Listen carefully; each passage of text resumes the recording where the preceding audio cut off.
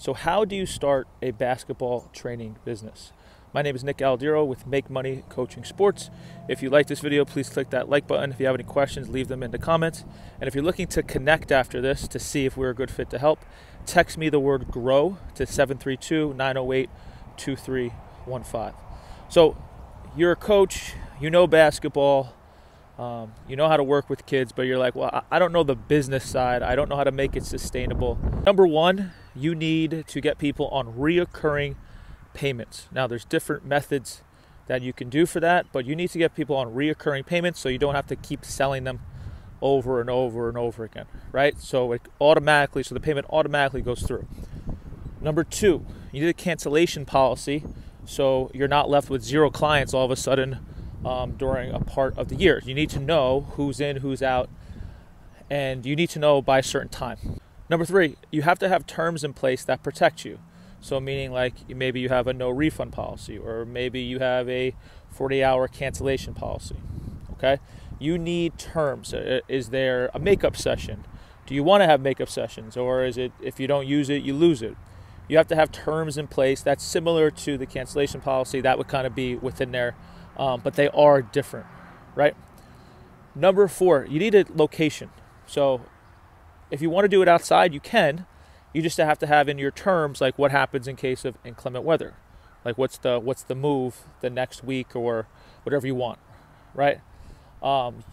Indoors, a good way to get a gym is churches or Catholic schools. I say Catholic schools because that's what I have experience with, but I mean obviously there could be other schools. I say Catholic schools because they're private and there's not a lot of BS that goes into like renting it.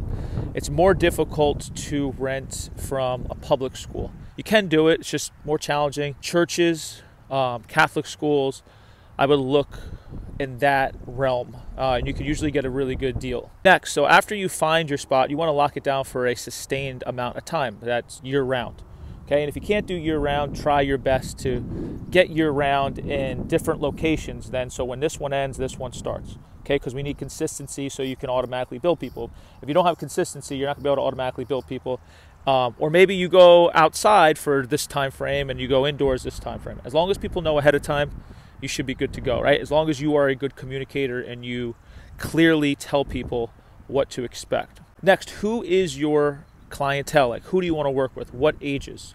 Do you want to work with young kids, ages 6 to 9? Do you want to work with ages 10 and up? Do you want to work with just middle school kids, just high school kids? You got to figure out what age you want to work with. You also have to figure out how many people or how many players do you want to work with, right? Can you handle a large group? Do you want to just do 4? Do you want to do 6? Do you want to do 10? Do you want to do 12? Do you want to do unlimited and then hire another coach? You have to figure that out, right? Because you need to communicate this with your clients. Now, once you figure that out, what is your onboarding process? So like, how do people sign up for your program? What is your sales structure? Do you do it over the phone? Do you just text? Do you do a Zoom call? You need to have some type of onboarding process. Do you do an evaluation session where you can see where the child is at?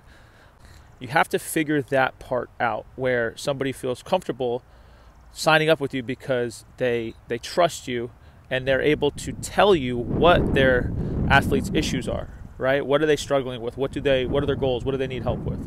Okay, so what's your onboarding process? If you're doing a lot of one-on-one training, you're going to want to put them into groups. Okay, now this way you can optimize your time. If you're doing all one-on-one training, you're not going to optimize your time. You're going to be stuck working all day. If you still want to do one-on-one training after you make a group, make it a premium offer where it's worth the time, okay? The goal is to work for yourself, right? Not have to work 8 hours in a row with 8 different sessions. You can just group people, and it doesn't have to be a large group. It could be a small group, but you want to optimize your time, and then you can create multiple groups. Next is, how are you getting in front of people? How are you marketing? Do you use Facebook? Do you use Instagram? Do you do free clinics? There's a bunch of different things you can do, but you want to capture people's information. You need their info so you can create a list so you can email them, okay?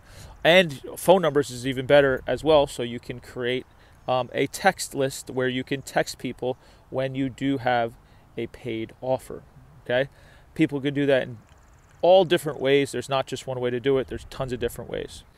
Now, if you're looking for extra help, text me the word GROW to 732-908-2315. From there, I'll text you back and we can schedule a time to talk so I can learn more about you and to see if we are a good fit to help your business. All right, I'll see you next video.